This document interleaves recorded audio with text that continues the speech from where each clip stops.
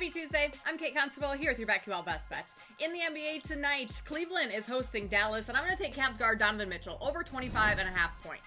Mitchell's gone over this line in 6 of his last 8 games, 9 of his last 12. In the month of February, Mitchell's shooting over 50% from the field and over 42% from deep. That marks his best shooting splits of any month this season. Well, the Mavericks defense as a whole has improved as the season's gone on. Over its last 5 road games, Dallas is dead last in opponent field goal percentage and 20th in opponent three-point percentage. Mitchell's averaging 30 points a game at home this season, so I'm going to back him to have another big night at Rocket Mortgage Fieldhouse and go over 25.5 points.